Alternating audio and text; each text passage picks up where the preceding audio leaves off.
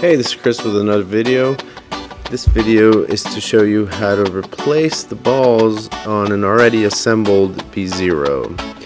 So if you are familiar with the anatomy of the BZero, you would know that all you need to do this is remove the top screen. So for that, we're going to use this little tool, the scoop dabber. You can also use a small flathead screwdriver to do it.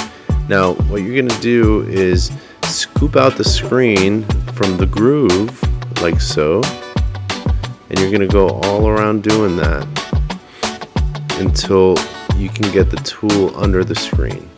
At that point, you would just go ahead and pop it out as seen here. Once you get it out enough, you can just pull it out. Now the screen is going to bend, it might fray a little bit, but you can get a few uses out of it, especially if you continue to change the balls. In this case, we're just going to straighten it out with our fingers, and I'm pretty confident to get a few more uses out of this. So I'm going to go ahead and empty out my rubies, and then just get my stick balls ready here. Alright, so we're ready to go ahead and fill it with stick balls. You can use a funnel, you can put them in one by one. We just kind of pour them straight out of the bag onto a plate so they don't fall all over the place. Okay, so again, you're gonna fill it up until just under the groove for the screen.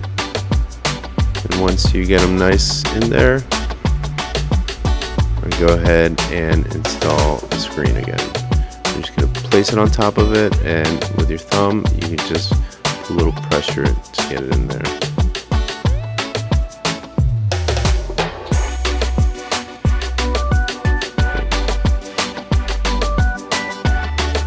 You can use your small screwdriver or scoop dabber to go around it and fix it up and level it up a little bit, but it should do the job.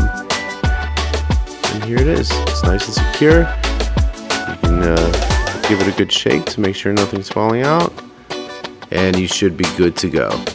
Alright, I hope this was useful. We'll see you on the next one.